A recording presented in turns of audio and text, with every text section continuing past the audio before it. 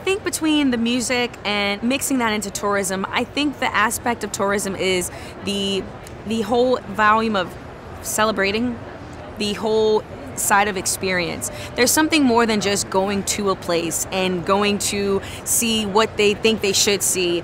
Having something that it's almost like a music video to express the excitement, the feeling, the celebration, that's something that makes people excited to see the world. And it got me excited. All the other people that were performing, I was excited to see Austin. I was excited to see Chicago. These are places that normally I would tour, but this time I wanted to go and experience it myself, and I did that through the tourism campaign.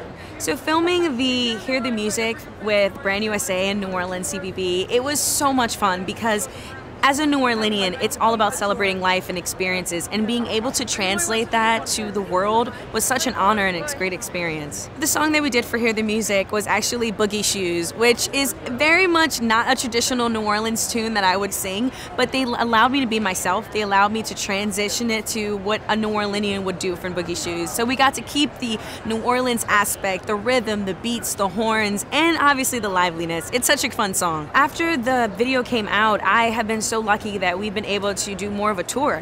I've been to India, I've been to London, and as well as around the US, and just promoting the song, promoting the spirit of togetherness, the vibe of just happiness and celebration of the US. It's been fun. Come to New Orleans, come celebrate life with us. We're all about music, we're about food, we're about culture, and if you want to have a great time, it's the place to be. And come say hi to me.